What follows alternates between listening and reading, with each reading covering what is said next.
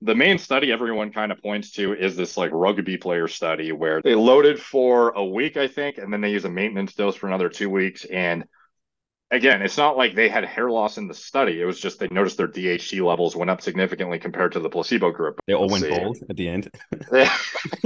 So in this study in particular, we see the guys who took creatine, they have a notable bump in their DHT levels, but their testosterone levels do not change significantly. From what I recall off the top of my head, it was just like no conclusion as to if it for sure increases DHT. And I think what is happening at most is potentially just pushing you closer to the if I'm prone, it could happen side of things because of the Mm, upregulation in DHT production. okay. Potentially. But you Yeah, could yeah, still yeah. fact check that yourself with blood work. Like you could get a Exactly. Yeah. DHT baseline, take a bunch of creatine, do your loading phase, get a blood test done, see where your DHT is at. If it hasn't changed, yeah, not no harm, no foul.